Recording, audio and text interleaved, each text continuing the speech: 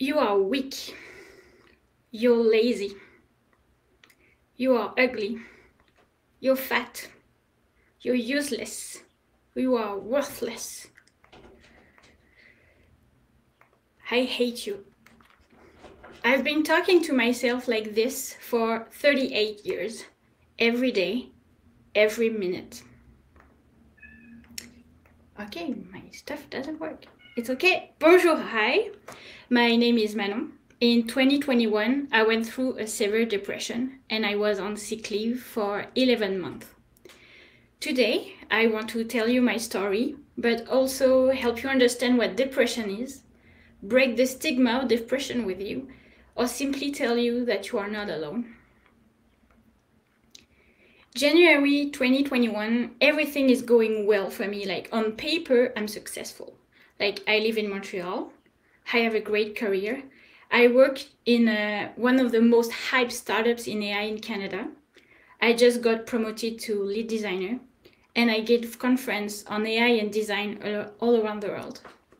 I have a stable personal life. I have a boyfriend for 5 years and he moved to Canada for me. I take care of myself. I see a therapist every month. I wake up every morning at 5:30. I meditate, and at 7, I start working. But in February 2021, everything changed. I started losing sleep. I didn't realize it at first, but I wake up tired. And then, at some point, I was sleeping at all. I was staring at the ceiling all night long. And it kept going down. At work, everything was difficult, like heavy, complicated. I couldn't focus anymore. I'm a designer and I can't create anymore. And I began comparing myself to others. They do things faster, they have ideas. I started to doubt all my abilities one by one. I sank slowly and quickly at the same time. To compensate, I will sacrifice self-care to have more time to work. All my energy must go into work. I sacrifice my friends to have more time to work. I don't reply to emails, texts, tweets, Instagram. I cancel dinners. I feel like I am a bad friend. I'm ashamed of being a bad friend. But I have to work. And it starts to show I'm always on the brink of tears, whatever the subject, like feedback, deadline, or choosing what to eat. I'm at my breaking point, but winners never stop, and I'm not a loser. So I push, and I explode. Like in a meeting with my manager, he said to me, like, Manon, take a few days off. You have to go see a doctor. And at first I refuse, I argue I don't want to because I'm strong. I just need one good night's sleep and I'll be back on track. But he insists, so I go see an on-call doctor. The diagnosis is burnout and the verdict is 3 months of leave. And I'm almost happy because having a burnout is kind of cool. It's the badge of honor of the ambitious. I work so hard. I have to be forced to take a break. And I tell myself, calm down and then it will be fine. You will come back full force. But now, 2 years later, a burnout is not a fun at all. Burnout is a syndrome, not a disease. And it's a response of the body to an intense and chronic stress. And the effects are devastating. I experience extreme physical exhaustion. The first sign of burnout is the loss of sleep. So I'm a zombie. That gets me into an intense cognitive fatigue. My brain is in a gooey fog, like I'm tired of thinking. But that's not all. I sink into a deep emotional exhaustion. I cry all the time. But I have a plan. In 3 months, I will be back. First, I must take care of myself. I must wake up at 7 instead of 5:30 because, it's much more sleep. I must meditate. I'm gonna even Do a meditation with a monk in Tibet or Airbnb experience, because I think it can fix me. Second, I must make this 3 months productive, it's free time. I must read a lot of books. I must write articles on burnout. But the truth is, it's not working at all. Reality is really far from my plan. The reality is I don't meditate, I don't read anything, and I don't write. I am a mess. The wise Manon of today would have told the Manon from 2 years ago, bitch, you are performing your burnout. Yep. And if I really think about it, it may be bigger than just a burnout. The reality is that after 3 months of rest with weekly therapist sessions, things are not getting better. They are getting 1,000 times worse.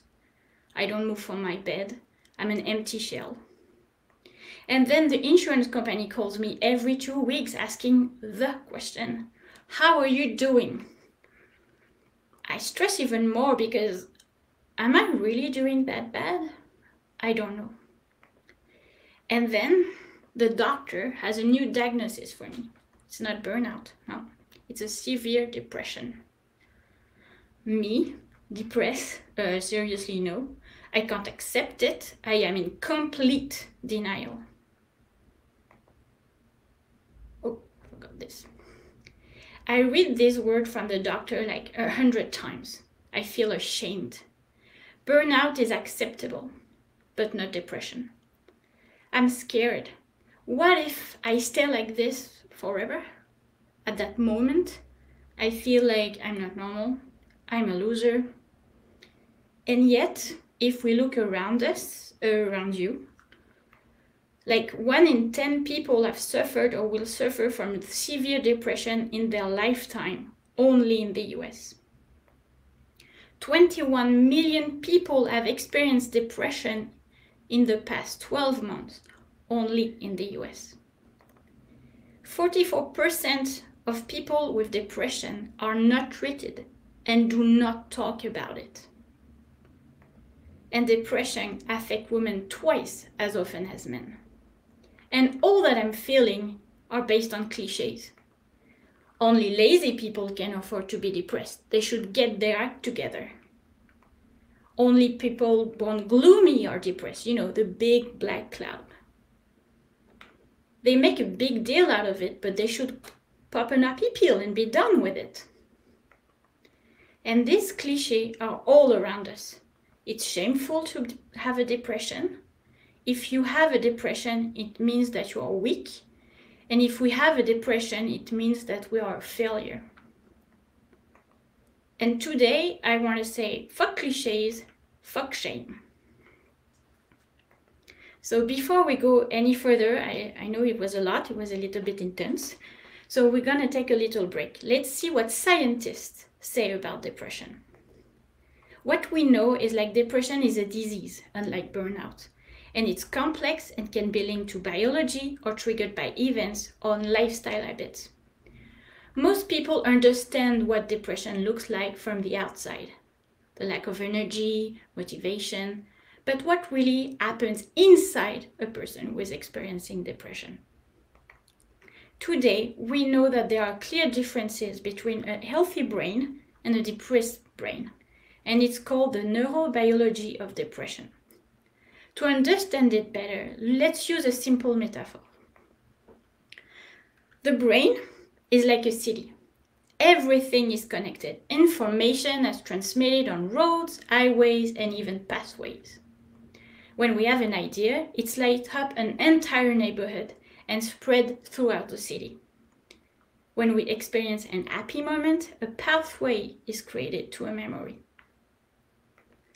However, when we experience depression, we see a deficit in a chemical messenger, like serotonin.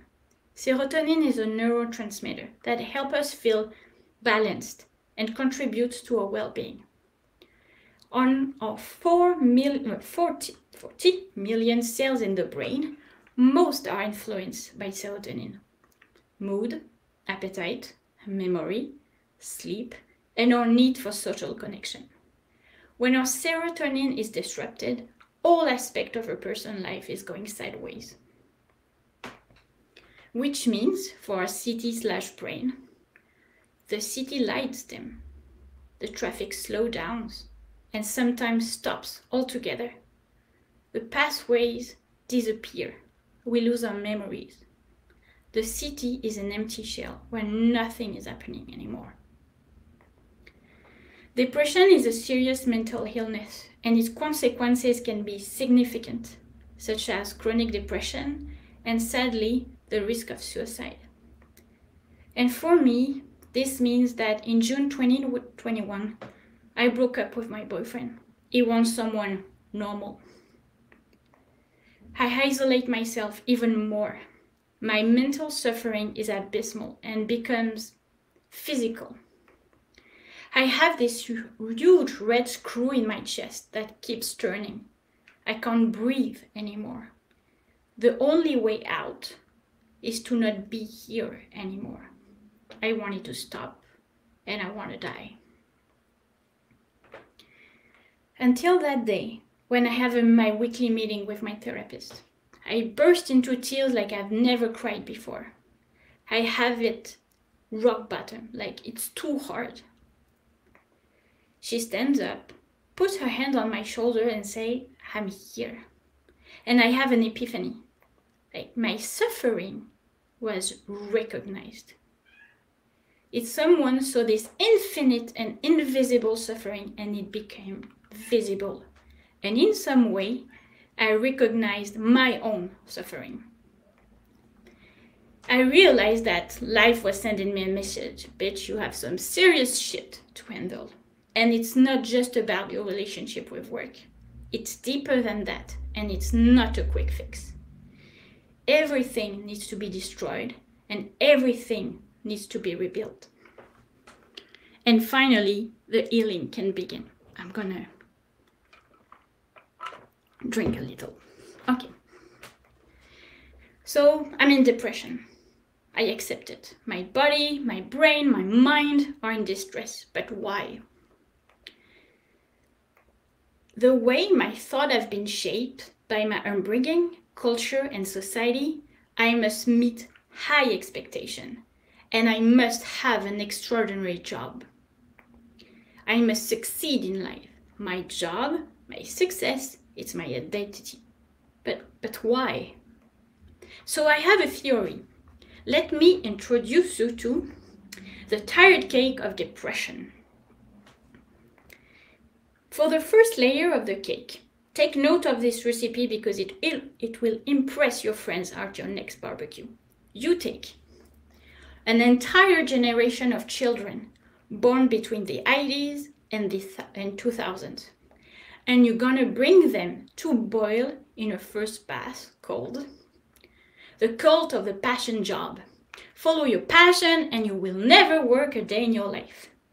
Because their job is this passion, so, well, they must always say yes, they must smile, they can't be sick, because it's so great. It's their passion.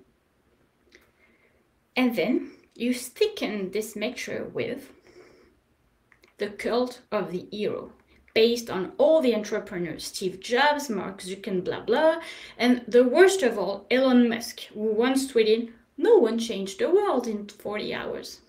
They must create impact. They must respond to all emails, Slack, calls, even on weekends. They must act like heroes. And finally, you add a few drops of capitalist culture. They must be the productive employee. Because the more you do, the more value you have. And that's how we get promotions. This gives us a generation of humans who feel like they're never doing enough. Do you think I'm saying some bullshit? Bet you do. A survey conducted in 17 countries showed that 1 in 10 employees work over 20 hours for free per week. For the second layer of the cake, you take all these employees who work in tech and startup. And then you're going to drown them in 3 preparations. Preparation 1, High performance. They must be high performing in everything, and they must go at rocket speed. They never can slow down. Slowing down is for those who lack vision, for the weak, the sensitive, those who lack resilience. Preparation 2. They must be rock stars, ninja, unicorn, heroes, and they must prove it every day. They must speak up in meeting, shine. And if the CEO mentions you by name on Slack, jackpot, you take a screenshot and you post it on Twitter, Instagram, and LinkedIn. Preparation 3. They must conform to the company's culture. They must participate in all activities. They must be liked. They must be popular, like in the movies. Mix that together, and when it's nice and smooth, you add a few drops of a special flavor. Patriarchy. For example, for me, it materializes as the boys' club on top. And it's such a contest of who has the biggest that the political games trickle down to the teams. And we fire people every 3 months to pivot to a new business plan. And then, one Monday morning, we are bought by the big corporate company because the CEO prefers to sell before being replaced by the board. And all of this gives you employees who sacrifice self-respect, sleep to succeed. Do you think I'm saying some bullshit? Once more, the data proves it. Depression affects 30% of people who work in startups. 29% have attention disorders and 27% have severe anxiety. For the last layer of the cake, this is where we have to be creative. We take the cream of the crop, designer in tech. And because this cream is already anxious AF, you just have to increase the pressure. They must create all the time, be original, innovative, and you don't let it rest. You directly compare it with other cream and criticize it, because it's how it's done in this industry. But be careful if the taste is not perfect. The cream self-destruct. The result of this last layer is anxious human, very critical of themselves, who are 25% more likely to carry variant of the gene of depression than profession considered less creative by scientists. They are also 18 times more likely to commit suicide than the general population. Is then my cake beautiful? Are you hungry? Wait, something is missing. The cherry on top, of course. Do you remember? Depression affects women twice as much as men. And I hate that cake with fury every day for 14 years. And why did I eat it? And without asking myself any question. Depression is questioning absolutely everything. I realize now that I've been in survival mode since childhood, and because of it, I was seeking external validation to feel reassured all the time. And it seems that the solution is love yourself. Cool. It's easy to say love yourself, but how do you actually do it? So I will share with you some techniques I learned and that helped me find self-love. The first image that helped me was the metaphor of the cat mom. Let's say you are a cat mom and one of your kittens is anxious and scared. What do? Do you yell at them to stop? Or do you comfort them, hug them? So, of course, we are going to comfort them, hug them.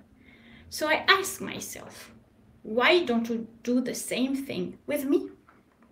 So I started to give myself a hug, basically. I know, it sounds weird, but it works. And what I learned from this simple gesture is not only I'm treating myself with kindness, but it has also changed the way I talk to myself. When I treat myself with kindness, I speak to myself with kindness. You may say, well, that's great, but I can hug myself every 2 seconds, and that's true. It's an emergency tool. This easy tool allowed me to build some stability to do the work that is coming. To really change the way I deal with life on a daily basis. And my therapist introduced me to the ACT method. ACT is a simple, pragmatic matrix grounded in reality. Its goal is to create an emotional agility, which means not fighting against negative emotion, but acting mindfully.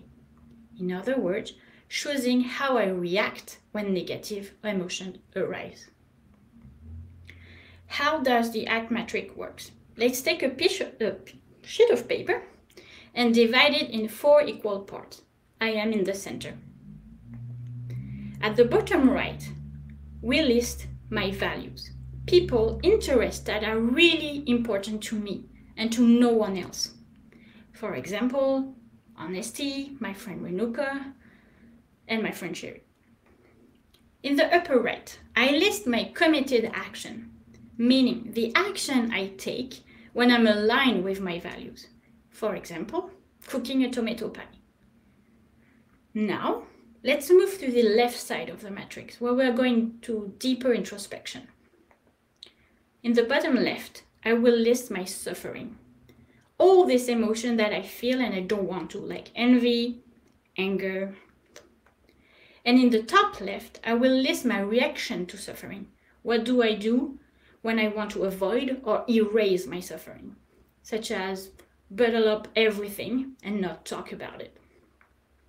So now let's put this matrix to the test with a concrete example. Believe it or not, I sometimes experience jealousy. And this jealousy makes me react in the following way.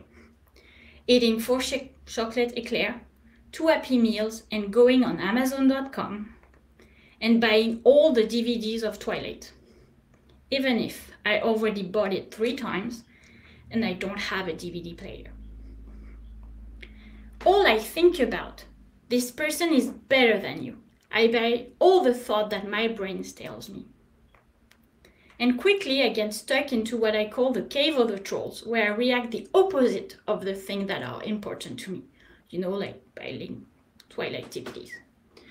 But how can I get out of the cave? Well, it's not easy to do, but I take a breath and I refocus on what matters to me. And I will make a conscious decision on how I want to react. Okay, I'm experiencing jealousy, and it's not a feeling I enjoy, no, but it's part of the human experience, and I will welcome it. Hello, jealousy. I know it's there, but I won't let push it me into buying DVDs of favorite vampire. No way. Instead, I will take a walk and remember that the success of others doesn't take away my own. And I will congratulate my friend on their accomplishment, because that's what matters to me, and that's what is aligned with my values. Every depression is different. It's not a linear illness. It's not a descent and not an ascent. It's more like a roller coaster that becomes less and less violent. Today, I feel aligned, if that makes sense to you, and joy is back. It's been a long 11 months without laughter. I'm in remission. I don't forget it. Like, I have 75% chance of going through a depression again. It scares me a lot. So I focus my energy on being kind to myself and on the most important things to me. We always come back to that. And now today I can say that I'm glad it happened to me because I redesigned my life and I learned 5 essential things that I'm going to share with you. Enough is great. I'm doing the best I can and it's perfect that way.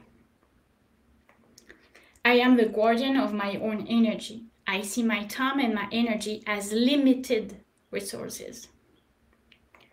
I'm not a pizza. I can't please everyone. And you know what? I'm okay with that.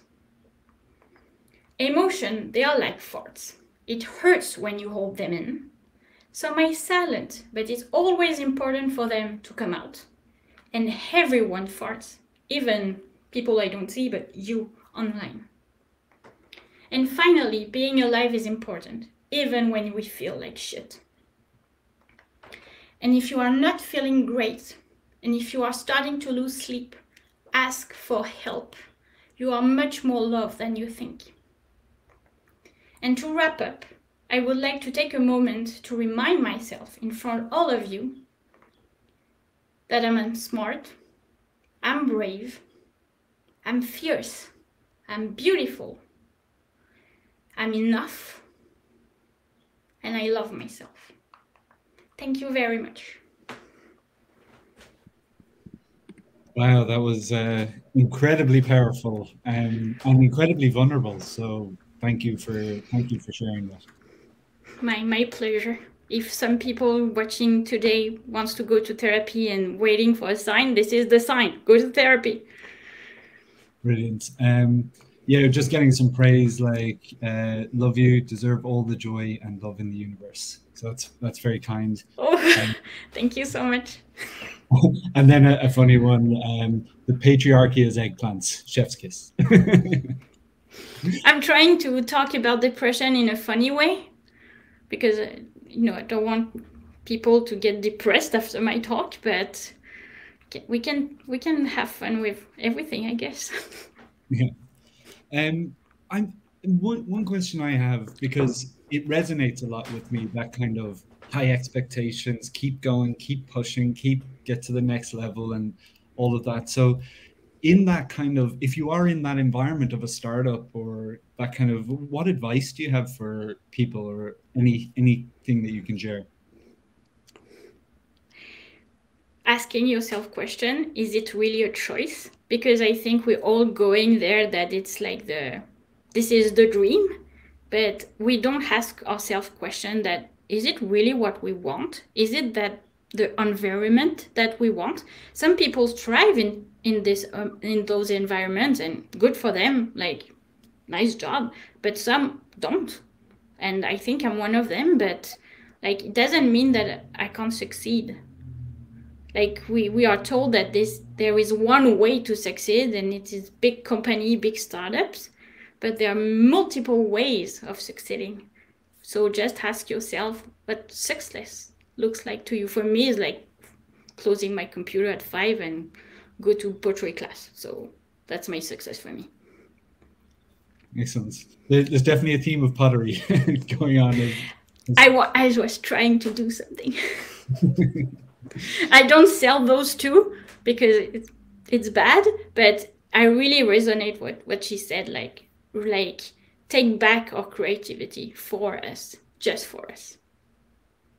Yeah, no, I agree. Doing something that it's kind of step out of everything has to be a hustle, and just do something that Yeah.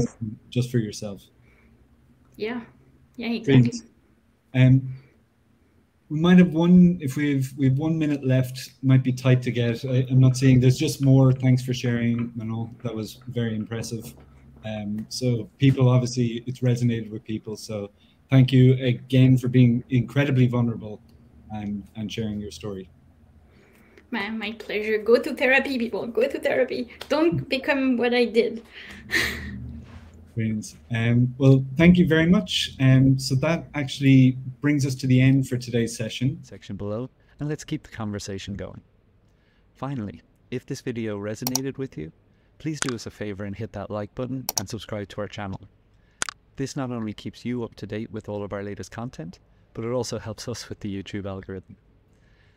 Last, if you want to keep learning, we have a couple of videos suggested here. But otherwise, until next time, take care and enjoy the rest of your day.